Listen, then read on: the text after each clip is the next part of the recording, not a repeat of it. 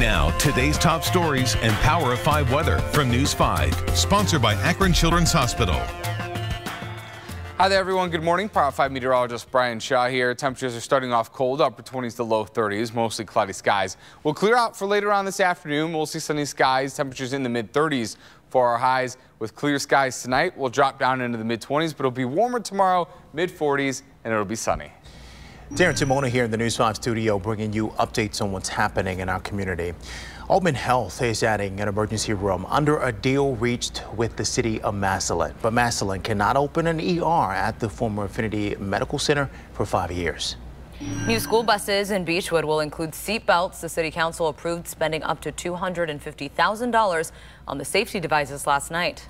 The Shaker Heights School District wants to update parents on repairs at Fernway Elementary. Fire destroyed part of that school over the summer. A meeting at the high school starts at 6 tomorrow night. And city leaders in Worcester voted down a controversial ordinance last night. The proposal would have let police fine or even jail somebody for sleeping on the streets when there's a space available in a shelter. Check back later today for another update, and you can always download the News 5 app for breaking news and alerts. Sponsored by Akron Children's Hospital.